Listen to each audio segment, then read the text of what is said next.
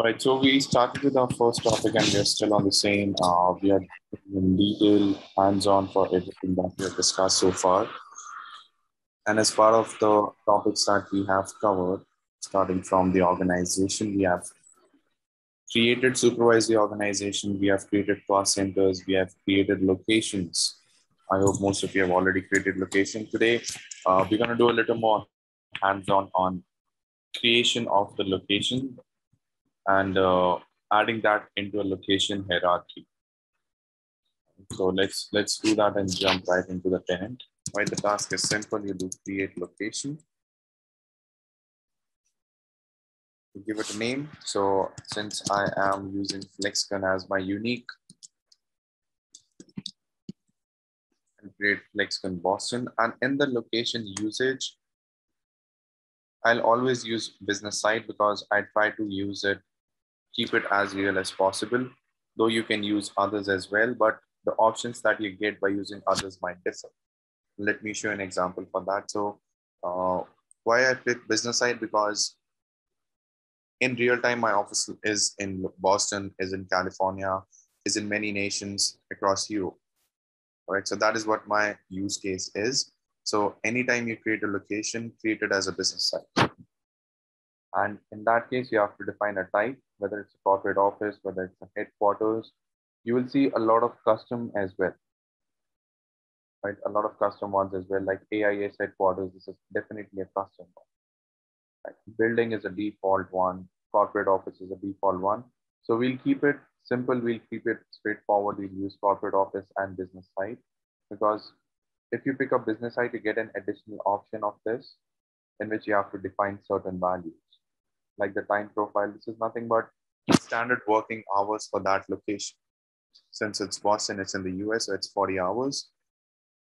You can also add in your own time profile as well by a simple task called as maintain time profile.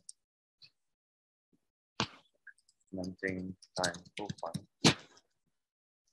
This is a task, maintain time profiles. If you use this, you can add in your own time profile. Right, so let's try that out. You just click a plus sign.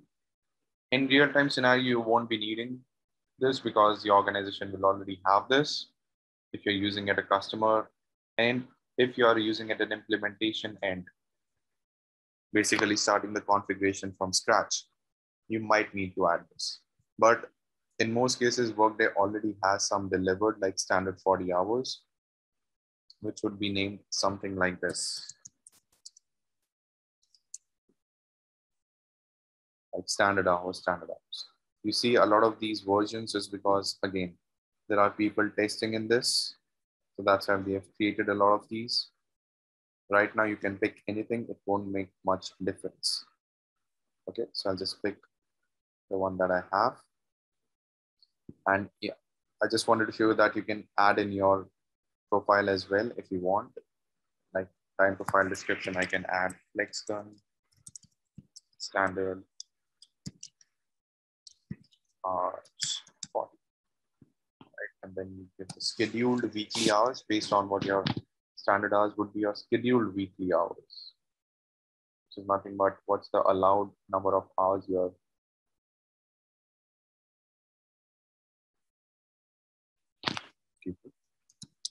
Now, if I use that here, I have that time profile added here. I saw a hand raised.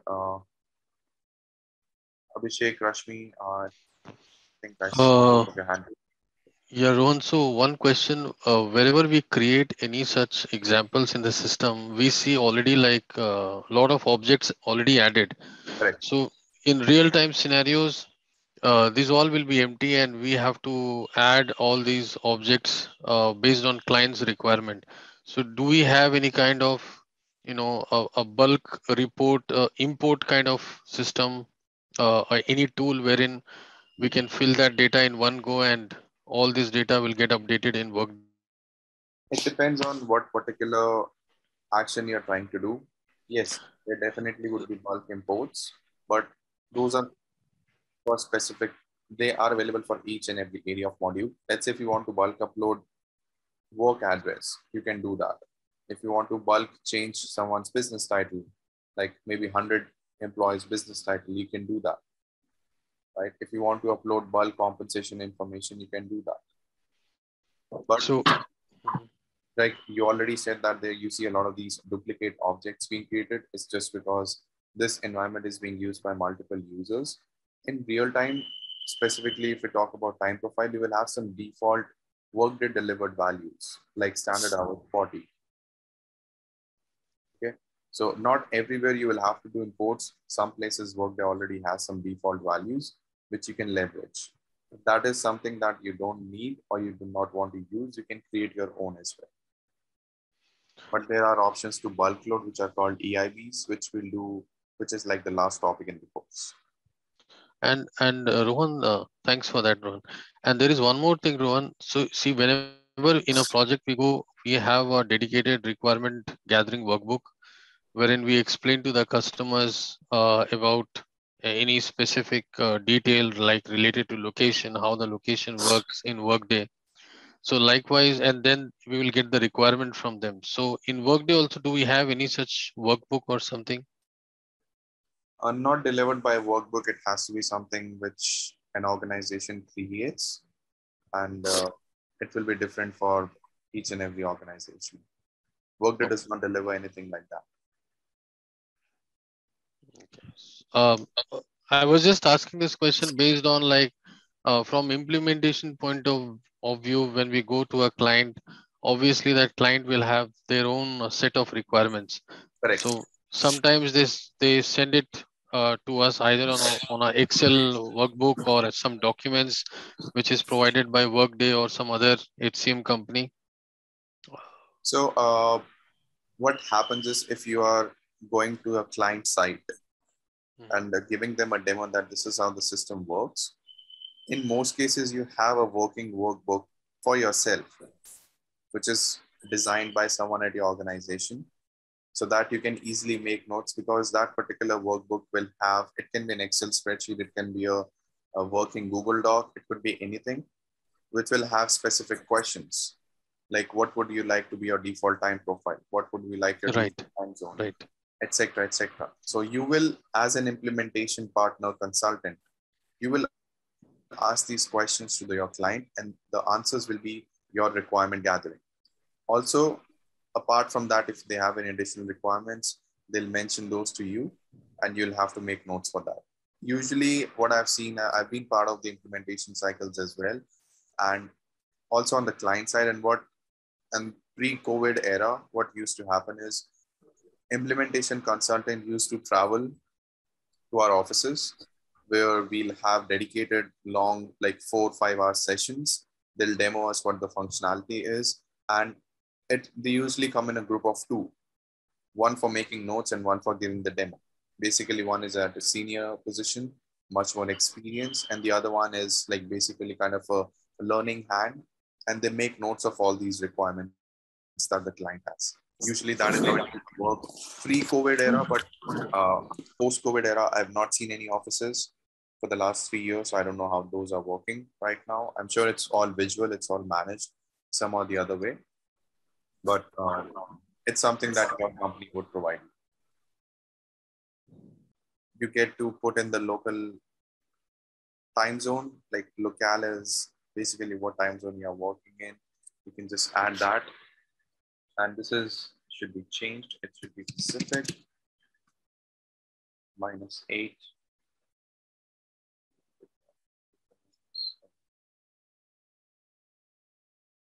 Usually use Pacific Los Angeles.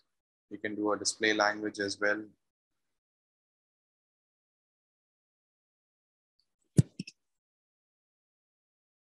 Don't need to enter on other things. But definitely we populated the business side. We added some details. If you notice that we have not added any superior location, that means your location hierarchy, you have not assigned anything here. You definitely need contact information. If I try to save this, I get an error because you need one piece of contact information whenever you pick up a business site as your location. So I'll add in an address.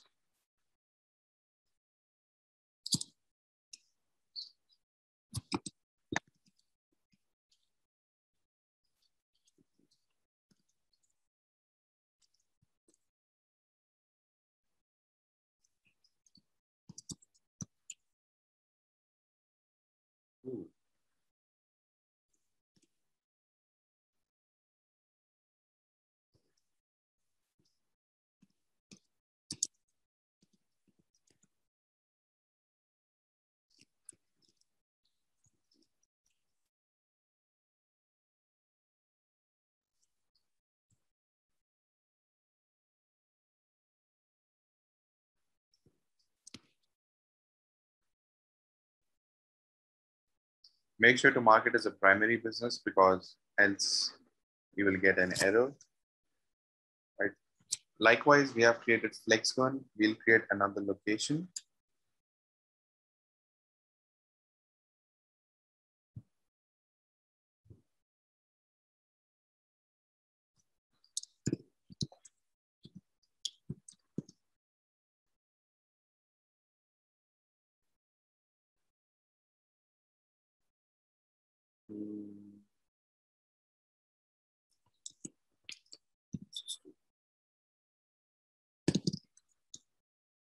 It would be a business site again. Oh.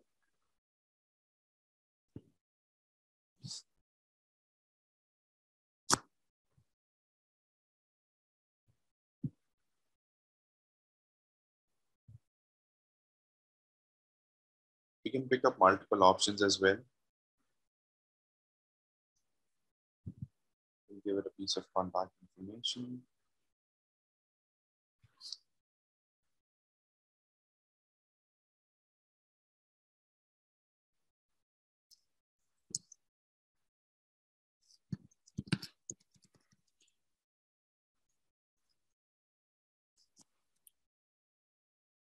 Just a piece of advice here because someone has changed the date formatting.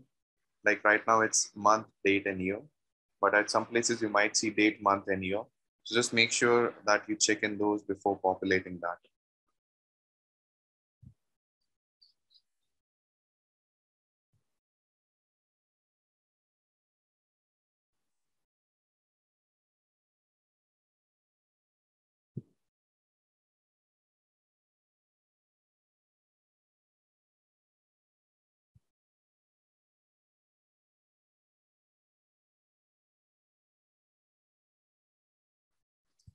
Maybe you can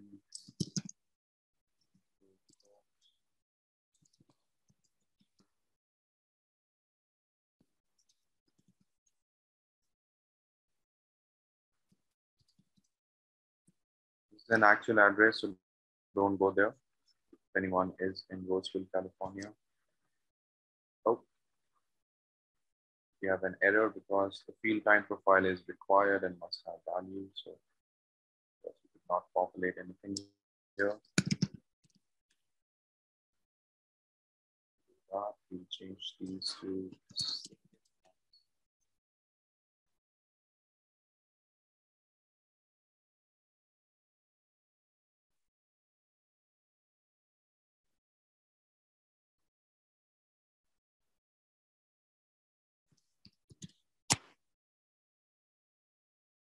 So we have created two locations. One is Boston, one is California. The next thing is to club them together into a location hierarchy, right? So that would be create location hierarchy.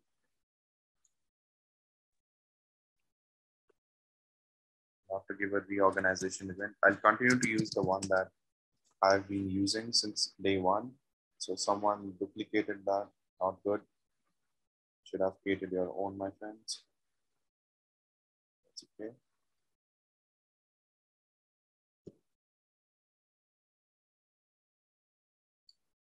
Give it a name. Let's say I do it as American.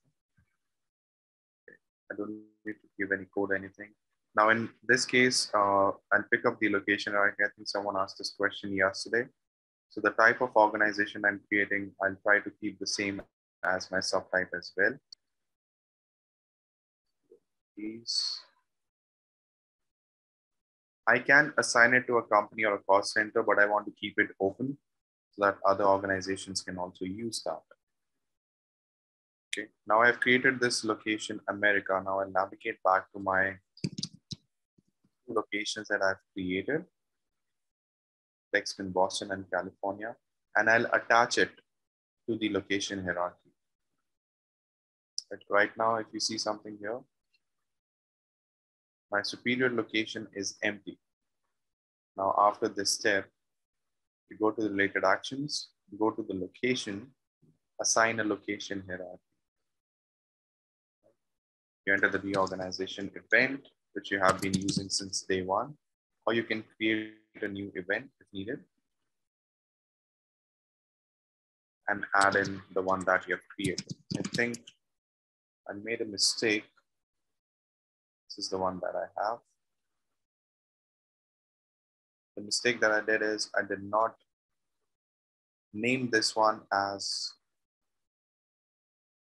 FlexCon America. I named it as America, which is absolutely incorrect. So let's see if I have an option to edit this.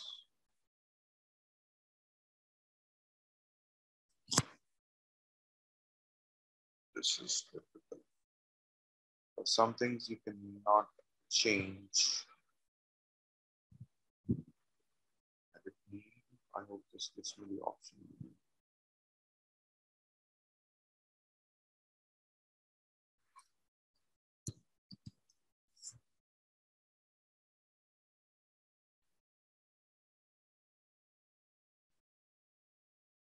All right. So I have FlexCon America. Now I'll do the same for FlexCon California. It's right here. Go here, go to the location, assign location hierarchies, the organization event,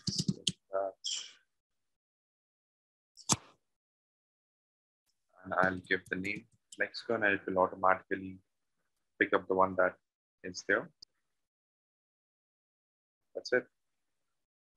Now I have created a location hierarchy for FlexCon America, which has two locations, Boston and California.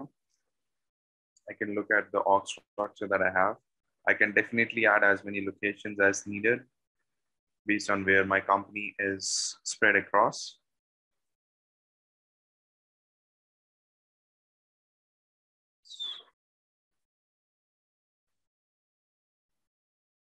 Okay, while that loads, the next piece of task that everyone has to do is create a couple locations in Europe area, like Netherlands, Copenhagen, or any Germany, any EMEA location, basically South Africa, Middle East as well, and create a location hierarchy as EMEA and assign those location hierarchy, and basically attach the locations in the location hierarchy. That would be a small assignment, but a very effective assignment, because the next thing that we'll do is create positions. And in those creation of those positions, we will be using the locations that we have created. We won't be using, therefore, removing any confusion on the duplicacy of the other locations. We'll be using the locations that we have created to save us a lot of time. And let's see if this is populated. Okay, so now you can see FlexCon America as FlexCon Boston and California. You can skip these, the other ones.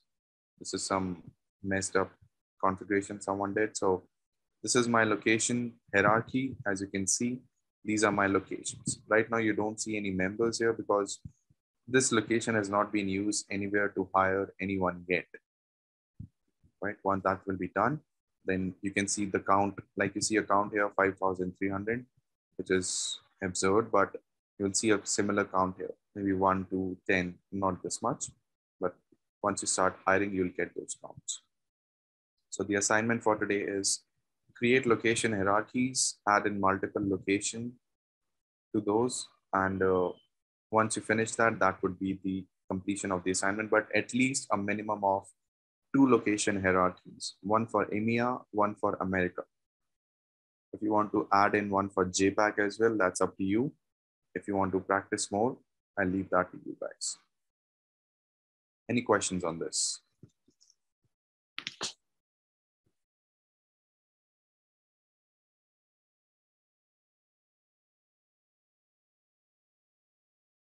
Yes, Abhishek, go ahead. Rohan, what is the other one you said? Inia? EMEA. EMEA. Okay. Okay. Okay. Got it. EMEA. Fine. Okay. Thank you.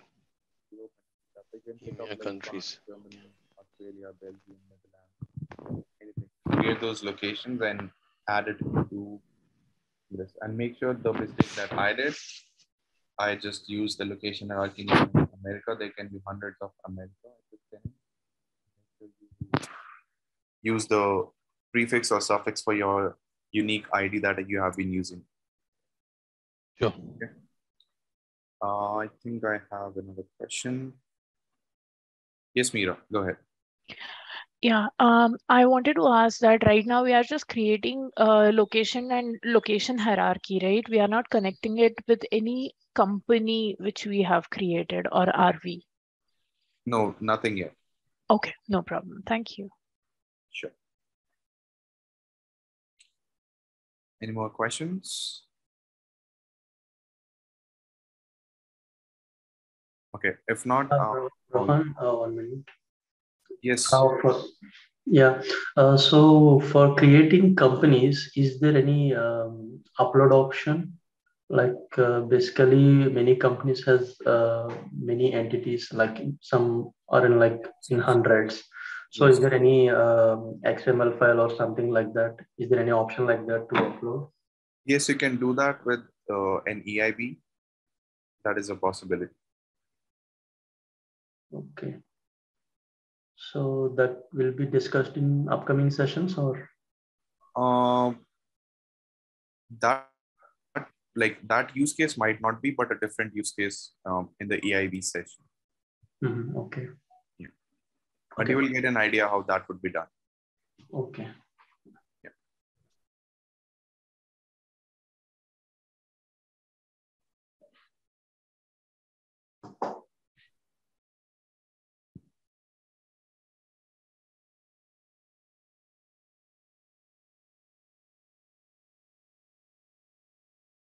Manisha, you have a question?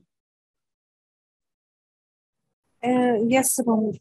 While creating the reorganization, I see my profile. Like, can you shall I say you how I'm getting the means confusion? I created the yellow brick company. Okay.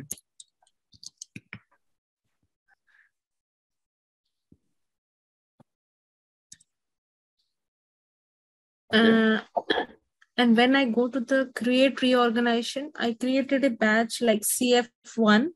CF1 batch 092022, but batch is in capital letter.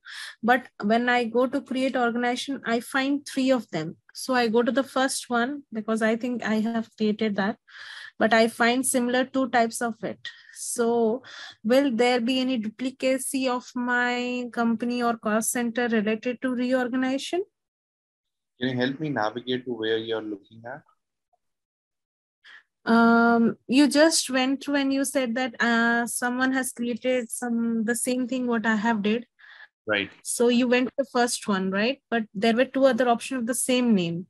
But those are not I created. I remember the one that I created. So let me open that page first.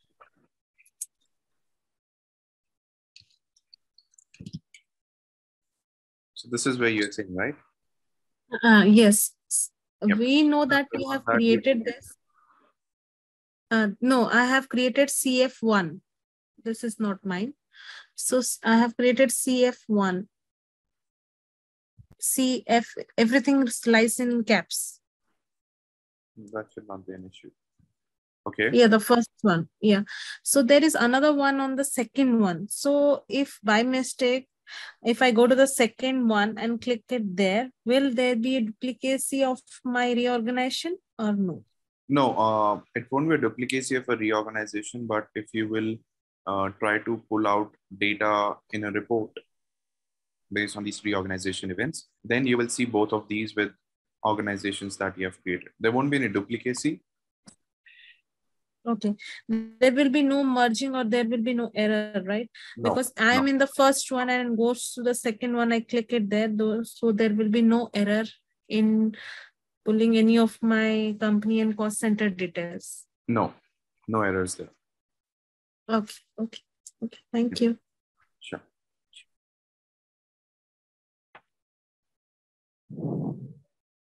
So I've got a question.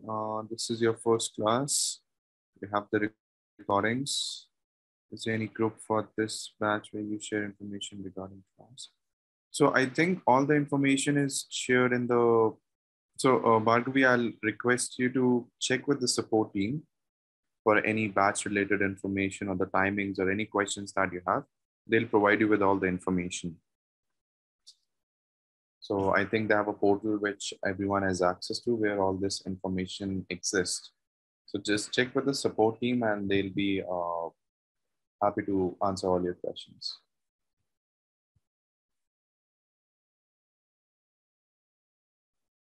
Okay, coming back to the location topic, any questions on locations or anything what we have done so far? Yesterday, I have created a location hierarchy, and from that, I have assigned locations to the location hierarchy. And today, what you have done, you have created a location, and you have assigned it to a location hierarchy. Both are same, or there will be a difference? Do you have the name of the location or location hierarchy you have created? Yeah, location hierarchy, GDR, South India, something I created. I don't GDR. know. DDR? GDR, Goa, Delta, Romeo, GDR.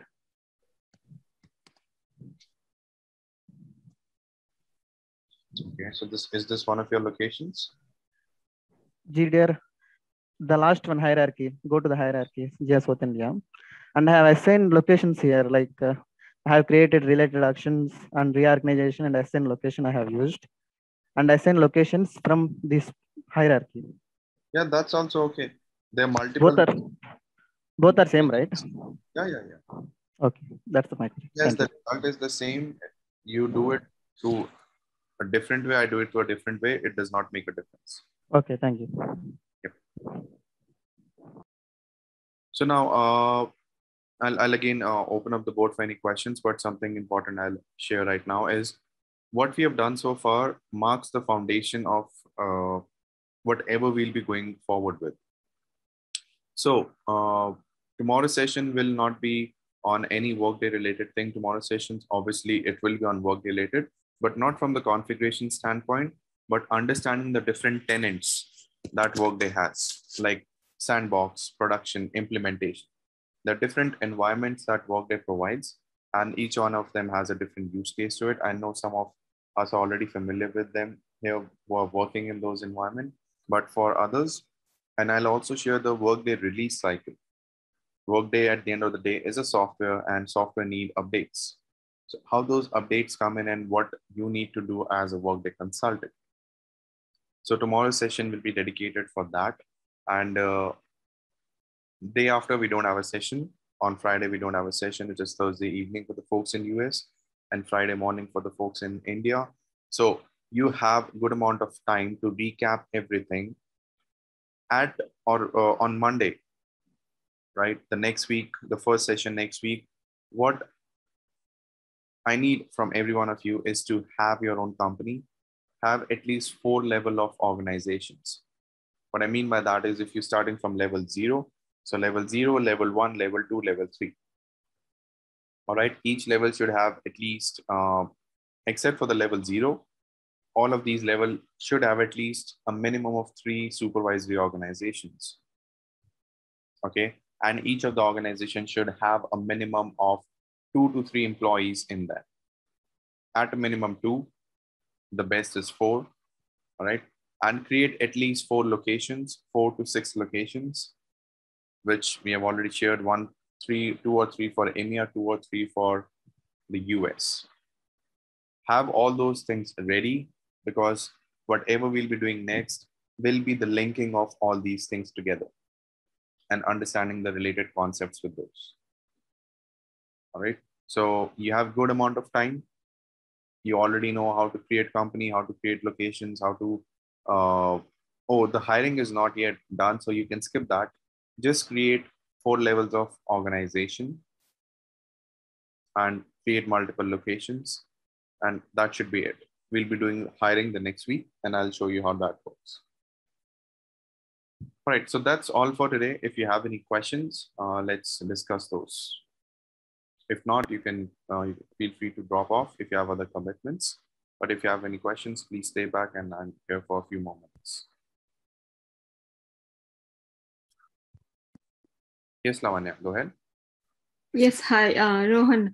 When we create a supervisory organization, you said there is no delete for it, right? So we only can inactivate, right? Yes. But later on, if we want to activate the organization, can we do that to add on or transfer the members from one organization to that organization? I don't have a clear answer to that because I think someone else also asked this question, maybe in this batch or the other. And I still don't have an answer to this, but I'll be looking for that over this weekend and get back to you. Okay, sure. Okay, thank you. Rohan, you said yesterday that we can change the status of the supervisory organization only when we have 0 members in it. Am I right? Correct. And Lavanya was asking about transferring the employees from one organization to another. Mm-hmm. If it is if it is an inactive one, it won't have any members in it. So does she mean that she wants to transfer active? No, what she means is that if there's an inactive organization, is there a way to make it active again and then transfer people into it? Oh, okay. Yep. Okay, I get it.